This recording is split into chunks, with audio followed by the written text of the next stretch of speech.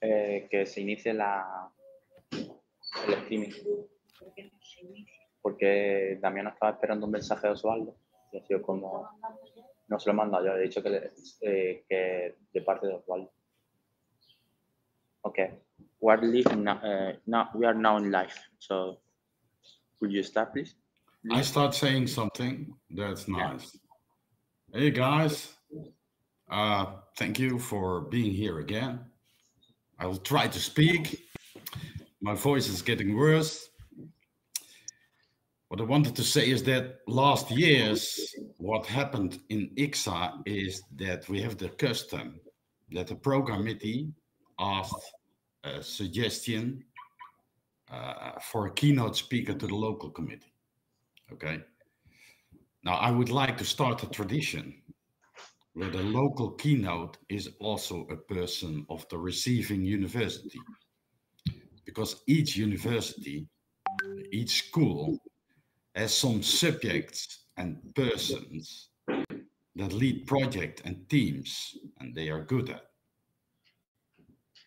Now the same is the case for us. We have several subjects we are good at. And one of these subjects we are good at, perhaps the best, is that of cybersecurity. Now, we were not only aware, I think as persons, we became aware that it's not only a matter of banking and this type of stuff, but also when the war started, we became very aware that there can be a big influence on social networks. Now, successful people with high impact factors at the local school and international acknowledgement, they are not always appreciated in their own school. And I think that this is an exception.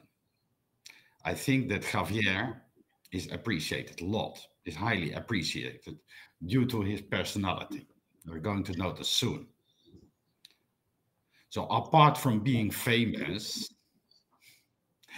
he's very friendly and open and prepared to share the beauty of life with anyone.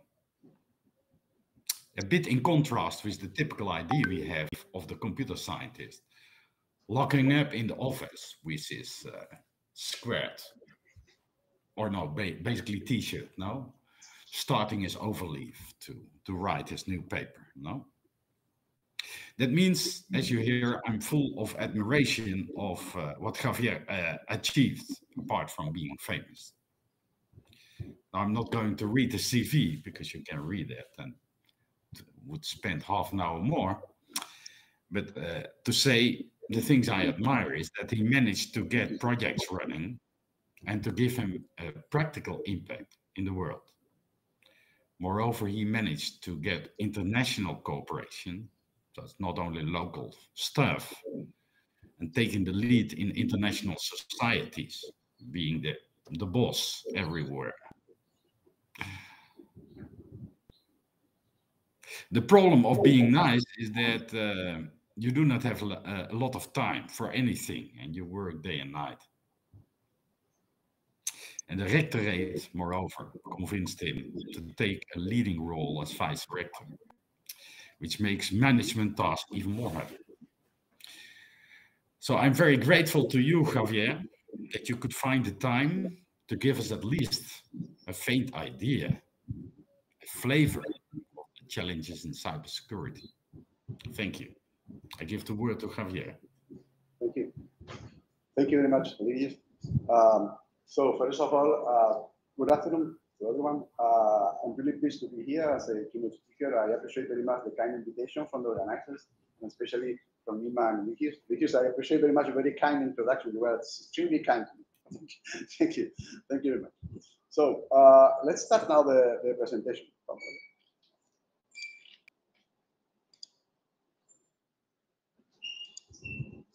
So I would like to talk to you today about digital twins. As you know, it's a technology that has been around during the last years, and it's becoming very popular.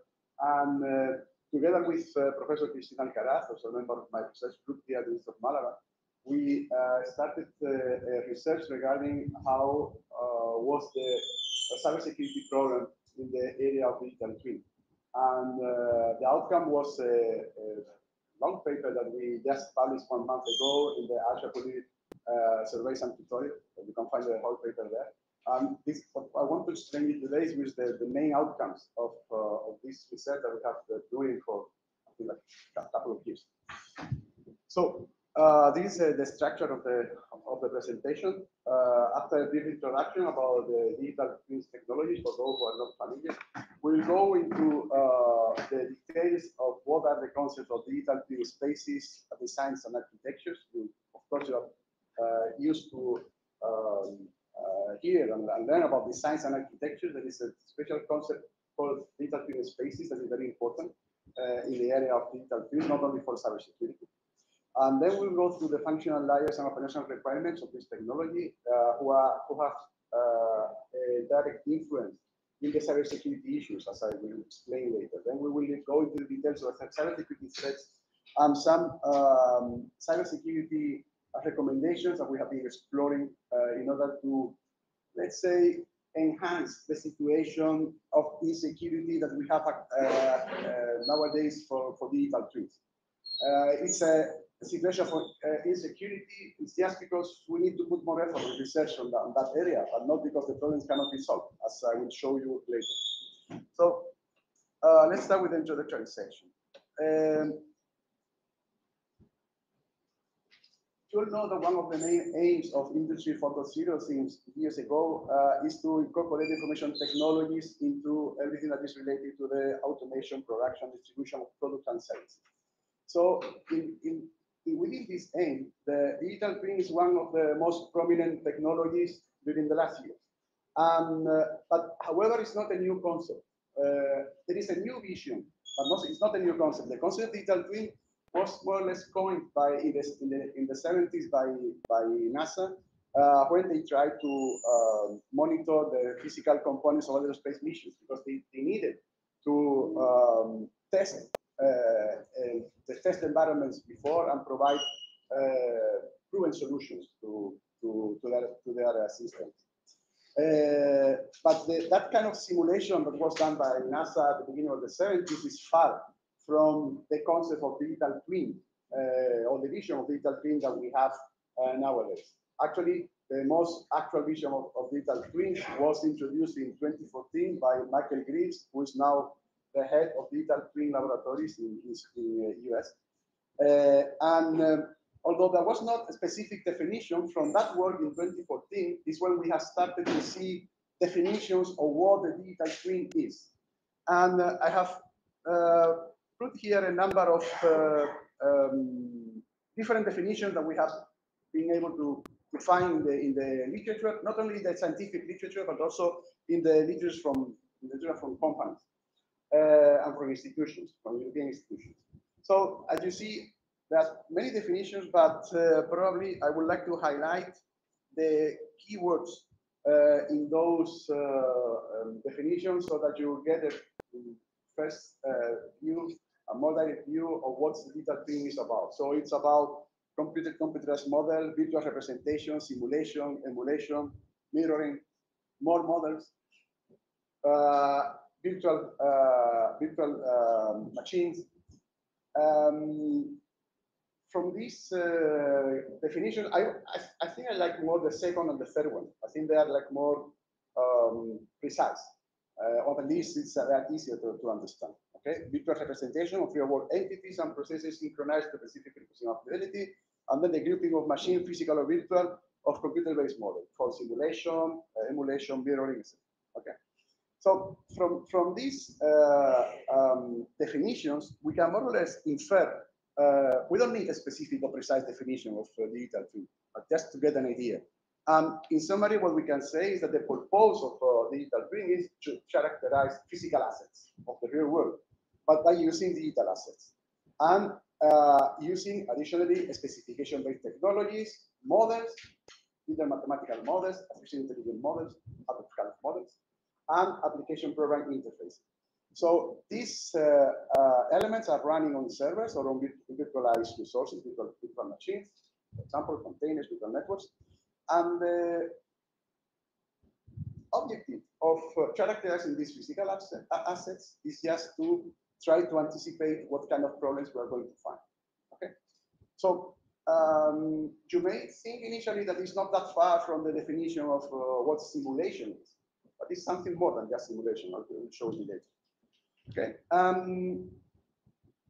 it has been quite a simple technology because, believe it or not, we have found a high number of use cases, I would say success stories in private companies, the private industry, like those listed there.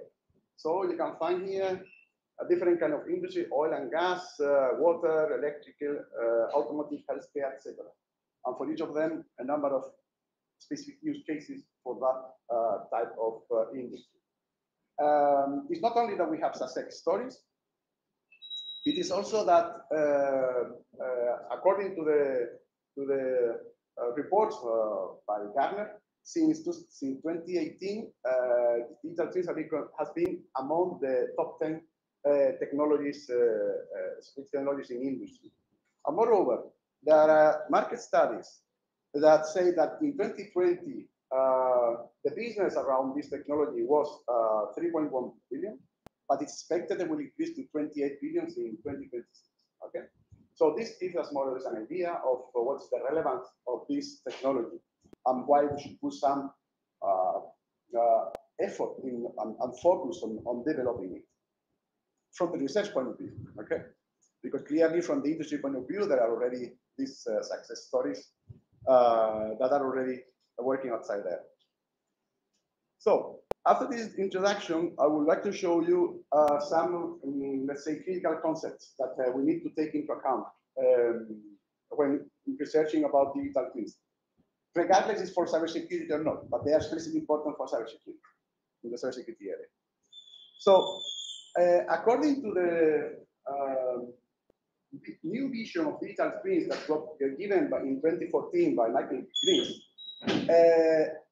he showed in that actually this idea from him was given in a course, not in a paper. It was on a course on product life cycle management. Okay, and in this course, he observed that everything related to digital twins could be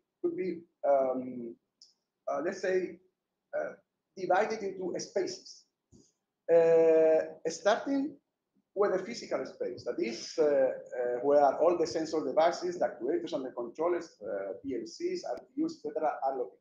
Okay, this is what we want to characterize, as we saw before, extracting from the definitions of digital twin. So, what we consider physical space? For example, let's consider this as a turbine from an aircraft. Okay, where we have multiple types of sensors: pressure, temperature, position, speed, etc. So this is the physical space. This is how we try to represent the physical space. So we have a kind of a number of physical assets, and each of the physical assets internally has an input, an output, and it has functional units for configurations, for conditions, etc. So this is the first of the spaces. The second one is what Michael Cripps called the digital space. And this is the digital assets that are representing the physical assets that we have seen before. Okay? Of course, simulation is involved, but not only simulation. And the idea is that in the digital space, we can take decisions regarding how the physical space should react in case there is something malfunctioning, or in the case of security, in case there is an attack. And this could be this kind of simulation of the digital asset, the turbine that we have seen before. And so in the planes we have here, we have two planes: the physical space, the digital space, and in the digital space we also have digital assets. And each of the digital assets, besides the input and the output, internally we can see all the logical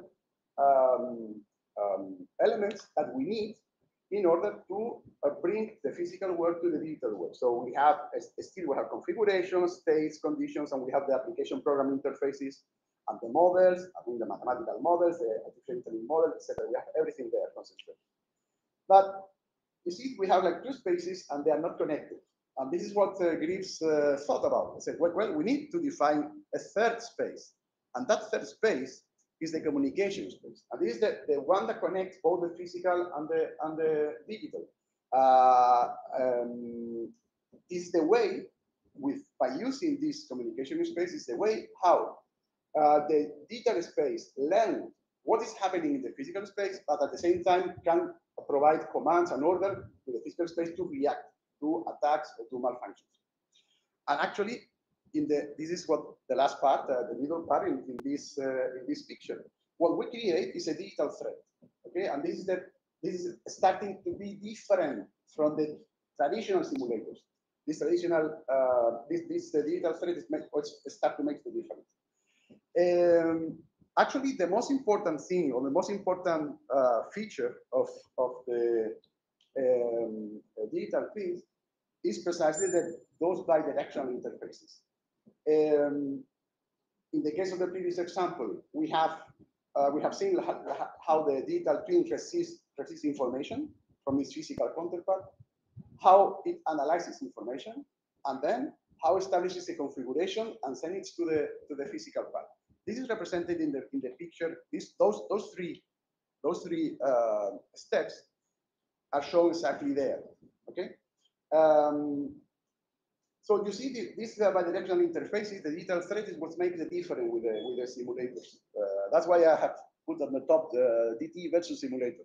But still, in order to have a more clear idea of the differences, I show there what in the literature have been defined like the three variants of mirroring systems. We have the digital model, digital shadow, and digital twin. And you can observe that we have, of course, the physical assets and digital assets in both in the three of them. But in the middle of the boxes, you can see if this is manual connection, this is one-way communication automatic, or this is both automatic in both ways. This is precisely the last example, the digital twin. So in this picture, you can see better what the difference between the digital twin and other kind of simulations. Okay. So now we have cleared that digital twins are not traditional simulators anymore. It's something else than that. But obviously, we can find in the real world different digital twin designs, and we can find designs from a simple digital twin composed of a server running. I mean, the resources running on a server, something like this. Okay, you have here the physical space with the sensors and the digital space, but we can have designs that are a little bit more complex and supported by, for example, the cloud. You can see here in this sample, in the top part, you can see the cloud, and this means that the digital twin can be designed so that all the internal operation is not done in the virtual machines in the local server, but are offloaded to the cloud. Okay, so we have these different complexities in the design of the digital twin, and actually we can apply to different scenarios, because I'm showing here is not only that the digital twin is able to characterize just a product, like you can see here at the bottom of the picture. It can characterize a process, or it can characterize a whole system. Okay, so you see that the level of complexity of digital twin is open. It's open to everything we want or we need to put on it. Okay, of course. So far, I've shown you only examples of digital twins working on pictures from the real world cases. But we cannot work in the digital twin area unless we have some architectures that are backing up our designs. And the problem of the digital twins is so new technology that we don't have one unique architecture. Maybe in a few years we have only one, so that everyone can work with the same architecture. Probably not, I don't know. But so far we have several architectures. This is an example of one architecture that can be found in the literature. I have selected 3 of them because I think they are especially interesting. Okay, and you can see here that the term layer starts to be shown, and actually the complexity of a digital twin can be so high that the specialists in the area have decided that all this area of digital twin, of this work, need to be separated into layers to have a more specific and precise studies of each layer, to see what is happening in each of the layers. This is not new for people like me who work in the cybersecurity area or in the communication area. We are used, for example, to TCP/IP layers and the protocol stack, and how in the cybersecurity area we study the security problems in each of these layers, okay, separately. So we have this architecture. We also have this other architecture. We still have layers there, although they are not called layers, okay? But we can see still the separation of this model. And the last one I want to show you is this one. And this one is very recent. It's already on a standard. It's the ISO 23247. It's very, very recent. For some time has been a draft, but now it has been published officially. And still you can see there the layers. Because it's so recent standard architecture, it has not been adopted widely. Probably will be after some years, but not for the moment. When we started working on the study of the cybersecurity issues in the digital twin, this architecture was not published yet. Okay, but so we had to figure out what architecture to take into account. I will show you later. But fortunately for us, the architecture we conceive is not that far from the architecture that it has been standardized. So I just want to point out that the results of our research are valid in the sense that the architecture we thought about and the one that was standardized later are quite similar. But in any case, so far I have not mentioned what are the problems about cybersecurity. Why cybersecurity is an issue in digital twins? Well, it's an issue because as you could see in the success stories and the real world scenarios,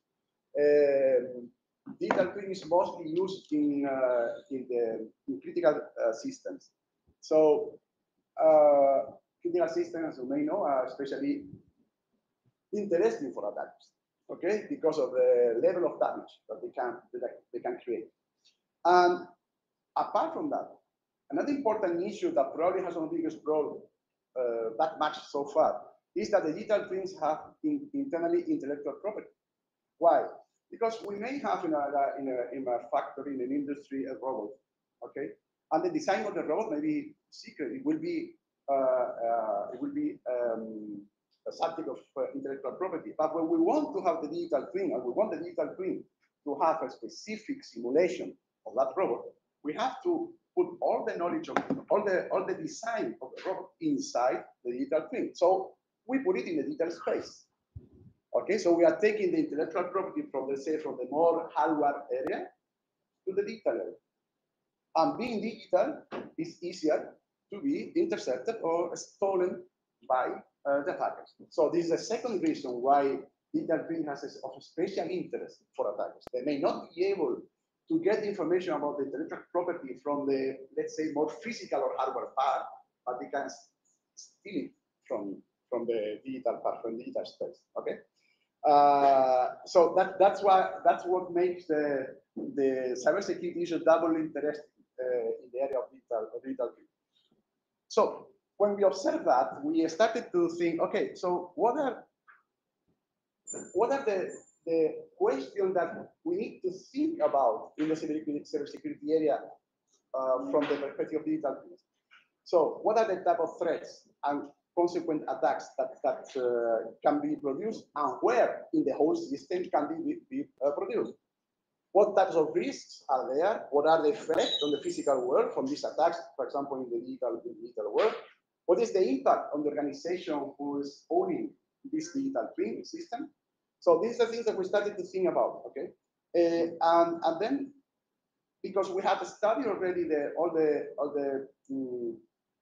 non-security issues of the digital twins, we realized that in order to research in the everything related to cybersecurity, we have to take into account two basic aspects that up to that moment were not much developed by the research community, just because it's a very new topic.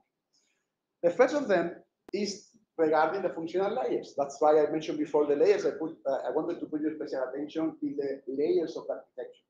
Okay, we realized that it was necessary to study the cybersecurity issues per layer and see what is the impact of attacking one layer to other layers of architecture. Of course, it's also important because, as we will see later, in each of these layers, we have different technologies, and the technologies by themselves are prone to risk from the security point of view. Okay, and the second thing that is important is the operational requirements. Why the operational requirement is important in the DTs? Because we need to understand.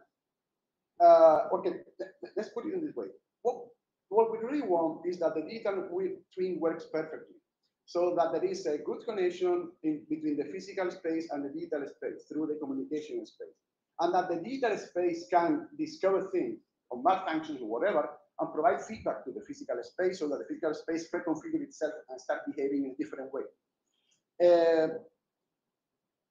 So if our last goal or the main aim is that the digital twin is working correctly, we need to understand what are the requirements for working correctly and how each of those requirements can be affected by different types of threats or attacks.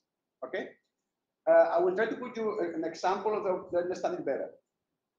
Let's suppose I have a dog, and the dog is bitten or attacked by an insect. It may happen that it does not affect the dog at all.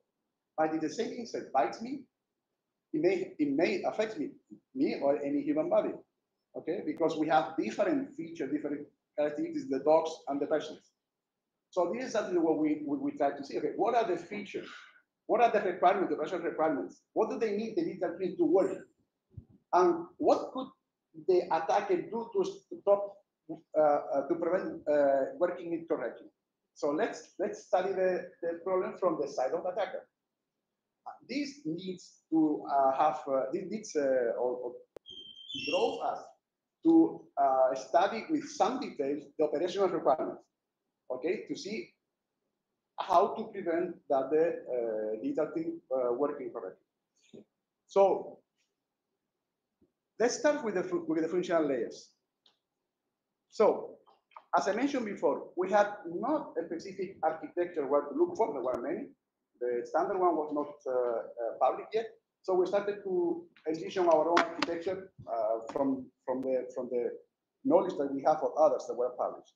So we started defining layer one, that is data dissemination and acquisition. This is the more related to or more close to the physical space. And this is what we have for the layer one. You can see we have there the sensors, the cameras, the actuators. Okay. Then we have a second layer that related to data management and synchronization that is more devoted to the connection of the physical and digital spaces. And this is the kind of modules that you have in that layer related to event management of event, the management of the input-output, the synchronization, etc. Then we have a third layer that is related to the data modeling and the additional services. Okay, so we are going upper and upper in the layers. This is what we find. Sorry.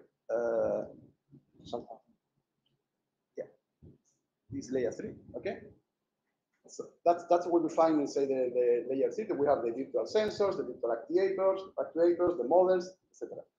And we have finally a layer 4 that is for data visualization.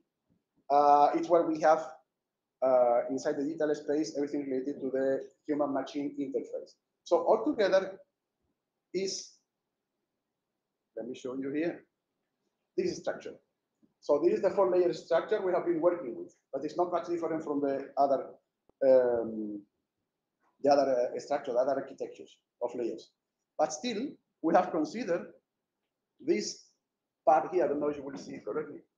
This security, because actually this is like more a conclusion after our work. We have the security is orthogonal to all the layers. This is precisely what I mentioned.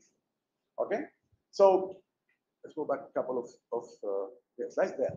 So in summary, with all these layers, what we have is that the difference between them is the level in the processing of the data. Okay, and also the technology is internally involved. So the layer 1 is the one that more related to real world assets, to the devices, and the layers 2 and 4 are more related to the logic and the models. So this is related the layers. And now let's go into the operational requirements, at the second important point to consider. So when we started working on the operational requirements, surprisingly for us, there have not been much effort in the scientific community working on digital twin in trying to group the different operational requirements and the sub-requirements. So we started to read all papers that had some information about the requirements, and we made the way of grouping all these requirements. That it was something not done before. And this is the classification of requirements that we have. You can see there, I think they are self-explained by the name: performance, interoperability, maintainability, reliability, etc.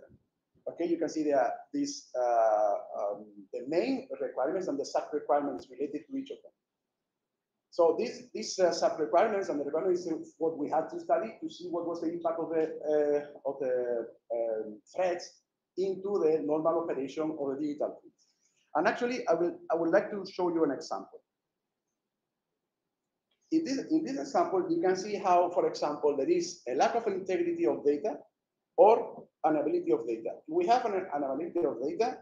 This produces a desynchronization of services. Synchronization is part of the operational requirement. Okay, and then that goes into the affects to the accuracy and the consistency, who are also operational requirements. And this leads to invalid decisions on the digital space. So whatever information is sent to the physical space in order to readapt the behavior and the functioning of the physical space will be wrong if the integrity of the data or the availability of the data is a problem. And this is not related to security, but the same thing can be applied for security issues. If there is someone who manipulates the data of the sensors, or if there is a denial of service attack, this will also affect the synchronization as an operational requirement and the accuracy and the consistency of the representation. And the output, the final outcome of the digital twin will be an invalid visualization of the decisions. Okay? So that's why as you see, there is like the cascade effect in the requirements because they are related to each other. This is what we wanted to study, not only from the security point of view, like this example, but also to the, let's say, non-security point of view, which is the previous example. You can see there, coming back to this picture, that one of the operational requirements is related to security itself. It's the safeguarding, the last one, where we have to take into account security and privacy. So it was not defined by us. It was defined by others who already say security and privacy are intrinsic operational requirements for the digital twins. In what sense? Well, in the sense that the DTs are of critical nature, that a big part of the digital twin, all the digital space, is based on software components, and we know that software components are tending to have bugs. But also, there is a problem that when we try to provide security solutions, either from hardware or software, we are increasing the complexity of the system itself. So this is one part. The other part is what I mentioned before, the intellectual property copies. There is a lot of information, intellectual property or industrial secrets from the more physical world that comes to the digital space, the digital world. Like all this that you see there, you can copy stuff for the most of the operational technologies operation. the proprietary and legacy protocols, etc., etc. So all this we have to somehow approach in order to solve from the security point of view. Okay, so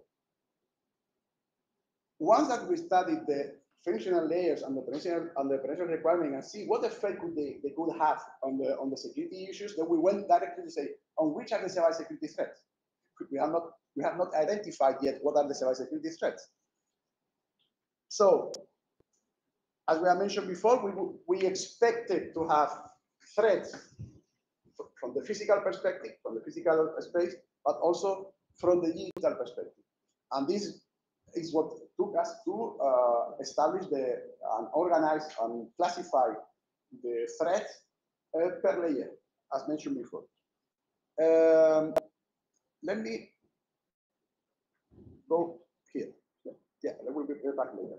So we started to identify or to group the attacks per layer. So we can find in layer 4 everything, all the attacks related to human-machine interface. But in layers 2 and 3, we can find attacks that we group under the computing infrastructure type, visualization system type, and computing techniques types. And then in layer 1, we have the attacks related to physical system and industrial Internet of Things. So more precisely, go to the other one. So we have here the attacks identified. I don't know if the font is too small, but you don't need to read all of the attacks. You can find them in the paper, but it's just to show you what is the spectrum of different attacks that we can find in layer 1. Okay. Next one, you can find the spectrum of all the different attacks in layers 2 and 3. You see, there is we have grouped them in 3 different types. There are plenty of them. Some of the attacks are similar. Okay, they have different layers. This is software attack can happen in different layers. And finally, you have in layer 4. This is a very top level, close to the user. There are less attacks. So all these attacks, all this taxonomy of attacks is not something that we have invented. It's something that we have been discovering in the different papers that we have been reading. We have tried to organize them in some real-world scenario success stories we mentioned before. They were talking about some attacks, but they were not able to explain what kind of attacks they were receiving because they were not experts. So we tried to infer that information and categorize it also.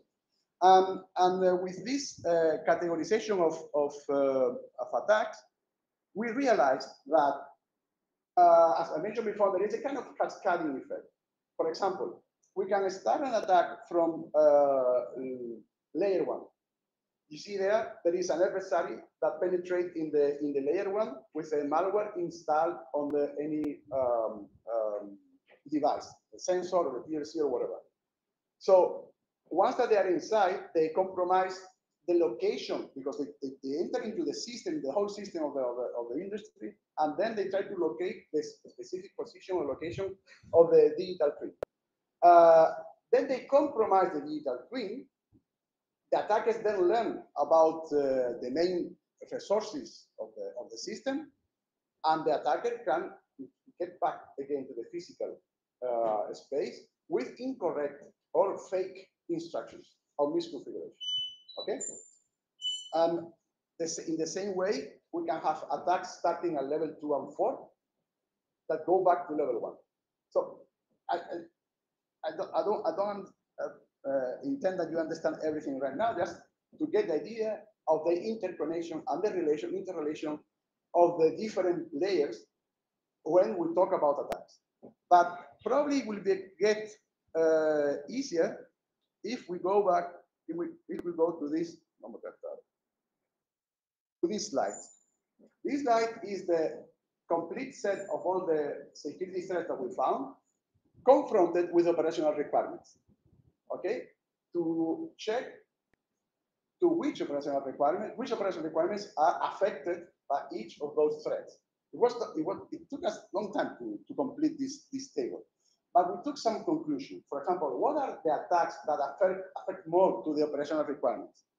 Well, those that are related to ROG devices or man-individual attacks. For those who are a little bit familiar with security, I'm sure you understand or you know about these typical attacks in any network.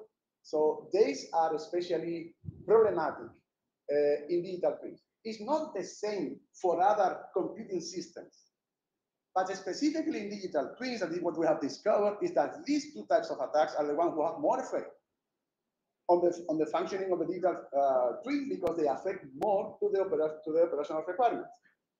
In the second term, those that are related to software, okay, because they affect more on the upper layers, not on the physical layer. And finally, those are related to distributed denial of service attacks, and actually the effect of this type of attack will depend on how the digital twin is designed, if it's oriented to a centralized or decentralized or distributed solution. Okay, so it's not only what we have here in terms of what is the effect of the different attacks on the operational requirements, but it's also to know which are the operational requirements that are more typically affected in general by security issues. And you can see there that those requirements that are more related to the consistency of the data are the most fragile, the most affected by any attack, as you can see there in the table. Okay. Moreover, we took a look to the layers, and we realized that it is the layer one where we can that is more at risk among the 4 layers. I have tried to represent it with this color. So among all the attacks, the ones that are grouped there in the red line, we have the software attacks, privilege escalation, the RAP devices, digital tampering, etc. These kind of attacks are especially affecting the layer one. So this is something what we didn't expect. We thought that the major security problems would be on the digital space, but we demonstrated that it's not. It's on the physical space. It's something that was unexpected to us. Okay, and we checked several times. We are not wrong. It's the physical space that the one where we can expect more problems. So we started to try to answer the question of digital twins mean double insecurity. That was the title of the presentation. It doesn't mean, we have not measured yet if it's double, if it's 3 times, if it's 1.5 times, we don't know. But what we have realized is that we have more problems than for any other computing system, because it's a special kind of computing system. Because it takes into account both worlds, and the communication is also a problem. But what we have discovered is that there are no new security problems. The security problems that we need to solve are the same that have been studied in the security community for years. Obviously, we have to adapt the solution that we have found during the last years to the specific scenario of digital twin. Okay, so I don't have an answer for the question of double insecurity, but what we are sure is that what is necessary is to put some more effort in solving those problems. And actually, we wanted to evolve our research to check how to solve in the digital twin area each of those security attacks that we have there, but we have not the time. So we were happy to at least explore the direction of the approaches of cybersecurity that can help solving the DT issues related to cybersecurity. And actually, we try to classify those approaches, and we find that we have some approaches that are that have strong technical nature. For those, sorry, if you are not familiar with security, but those are, let's say, kind of security services or meta services. We consider meta services. It's the hardware and software security, the hardening of digital twin infrastructure, and the clubbing, identification of the authorization, privacy, trust management, etc. So these are the tools. Let's say the tools, services, meta services, tools, whatever. The security tools that we have been managing during years, also in the industrial sector. Okay, but we have tried to bring them to the digital twin area, but at the same time, we could not lose the perspective that there are also other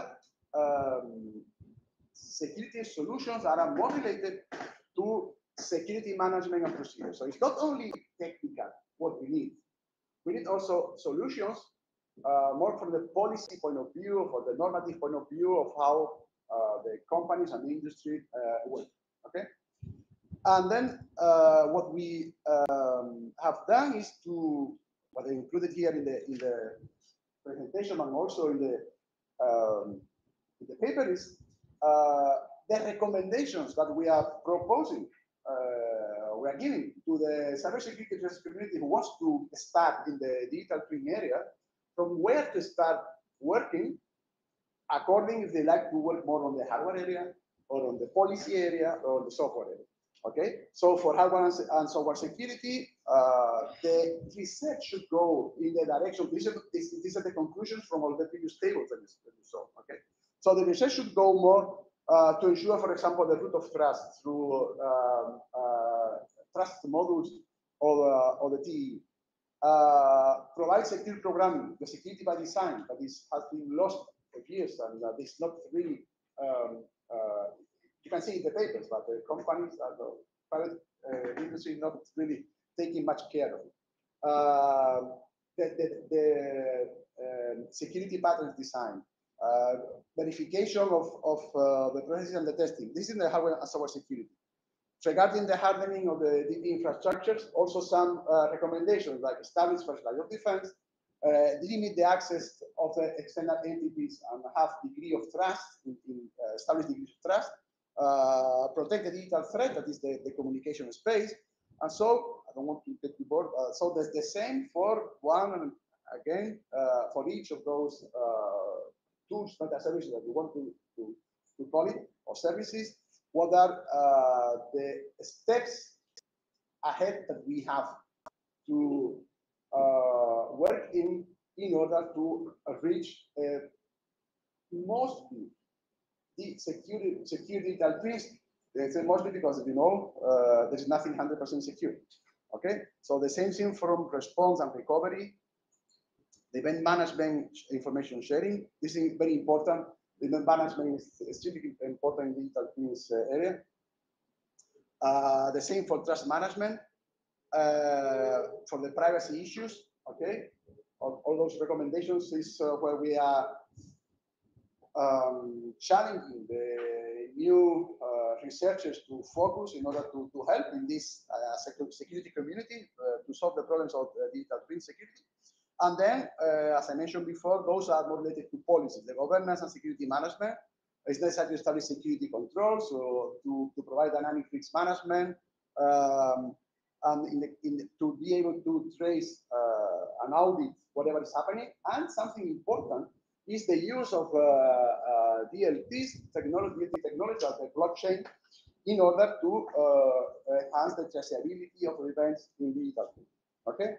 And finally, also we should not forget is the training and the human aspects. We will fail completely if we just provide technical solutions and we don't train the operators of the industrial systems to perform certain kind of behaviors, security related behaviors.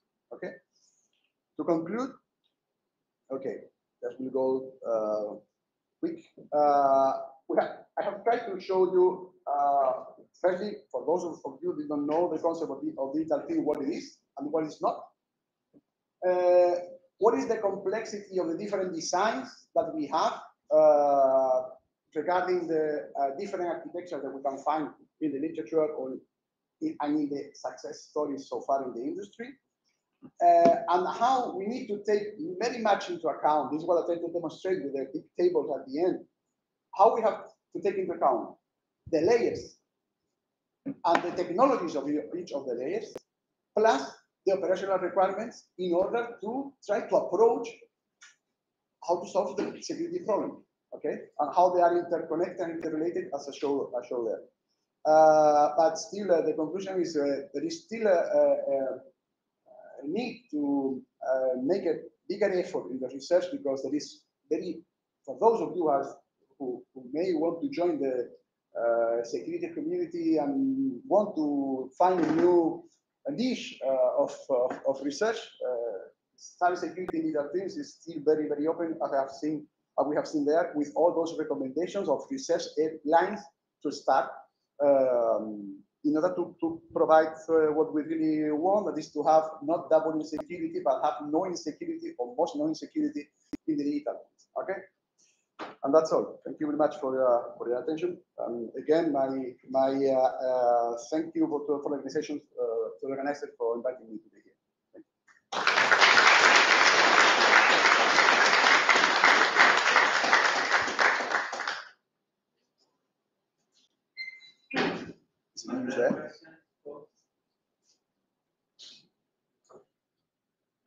Yeah. Thank you very much for this nice introduction. Thank you. Thank you. Have you seen the applications? You go there. There's only one people. Thank you. I'd like to thank you for this nice introduction. And the applications of this in the medical field of digital twins for humans. Because they start, because there are already many startup companies. Yeah. And in the past was the hologram, now they switched to the digital twins, and that would be very good. We found, I think, one paper, one article about this digital twins of a human. We don't want to go into that. Maybe there are some ethical issues there, but I'm very sure that trying to, my opinion from the cybersecurity point of view, trying to find or to design the digital twin of the human body would be much more complex than any industrial system we can find. So if we have not been able to solve the security problems for the digital twins of the industry, let's say, or industry systems, we will be less able to solve them if we want to have a digital twin of the human body. That's for sure. And there is something that comes to my mind is I was talking before, okay, if we have a robot in the physical space and the robot is working in some such way, it's a special design by the company, and somehow there's kind of intellectual property how the robots work, and we want to take it to the digital world. Okay, it's like taking the brain of the robot to the digital space. How can we do that with the human brain? I'm not sure it can be done. Not, probably we will not see.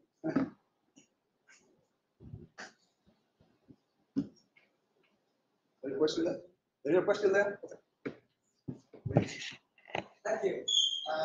Your approach to this digital twin seems to be very oriented to the industry, and it's very complete and ambitious.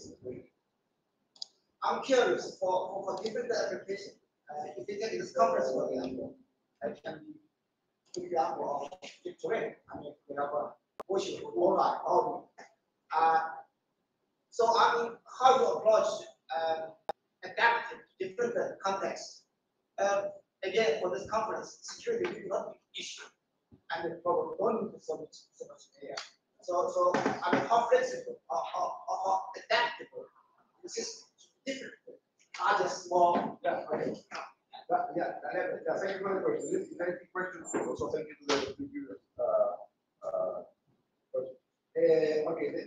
The fact why we have focused on the industry is because Christina and myself are working.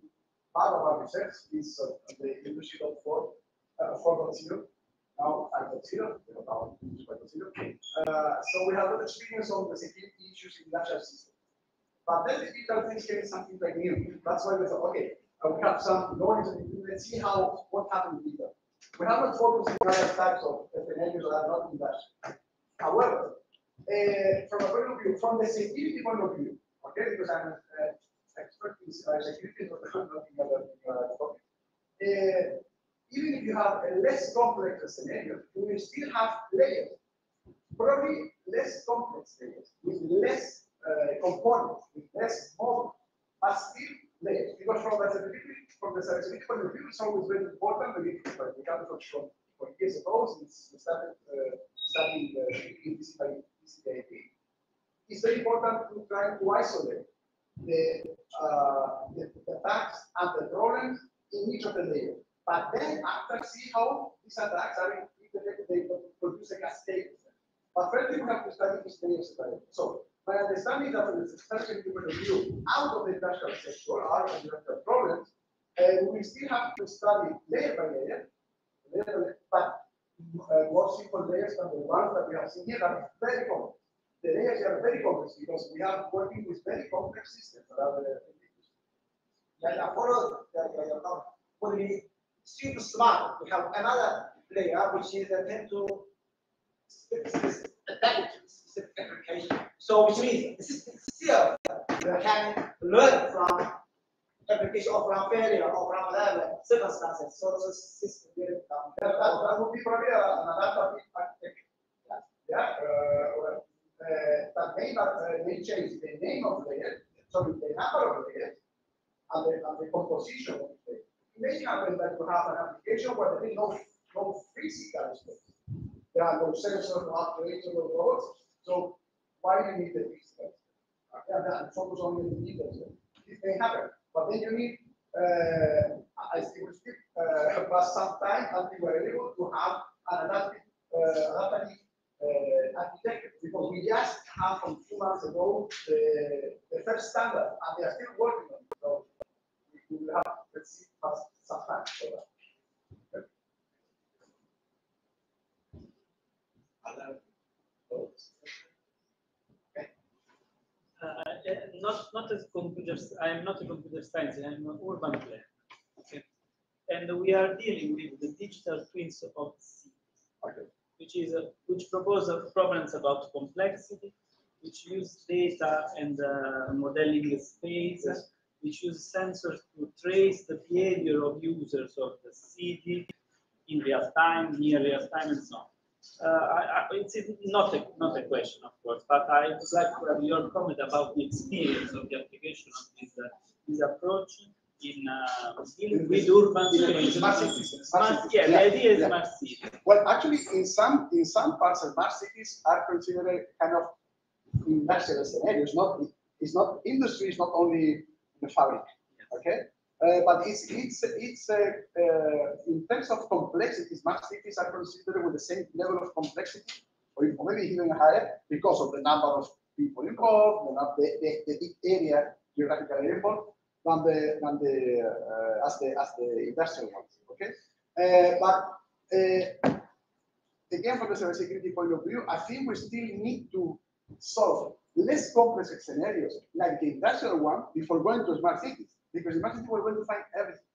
In a smart city, for example, privacy will be a major issue. Here, privacy, I mentioned it like a secondary thing, but in smart city it will be a major issue. Okay, we will have people working here, walking here, or driving here and there.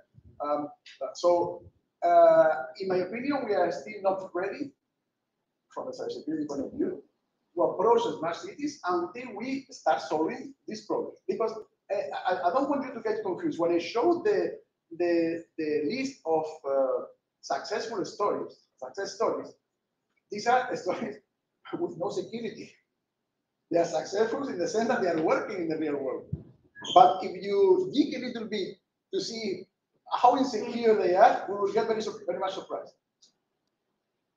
Okay? Yeah. Thank you so much. Perfect.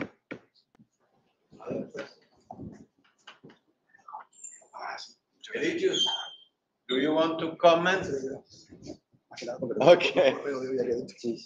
Okay. So thanks so much for your very inspiring talk. Thank you so much.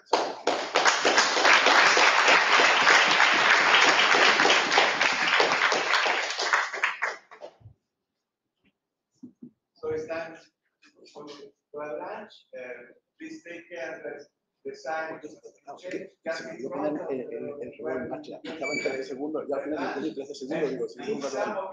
Pues la verdad es que no me he dado cuenta de la estación, que he empezado a 20 o por ahí. sí, por ahí, más o menos esa mantenida. Esta presentación es la primera vez que la hago. De hecho, la he terminado a las 11:15 de la mañana. Es que se basa en un artículo que hemos publicado en un mes, Sí, eso pero nunca la hemos llevado a la presentación, o sea, a slide. No tengo un artículo nuevo, entonces no había medido los tiempos. Gracias. Espero que no sea aburrido. Es que hay mucha seguridad y yo no sé cuánta gente de seguridad aquí. Pero bueno, para eso he intentado meter cosas no de seguridad al principio para que... No, la verdad es que el formato está bastante bien. Estoy intentando poner mucho texto, mucho dibujo, mucho visual, para que luego abrir intuición todo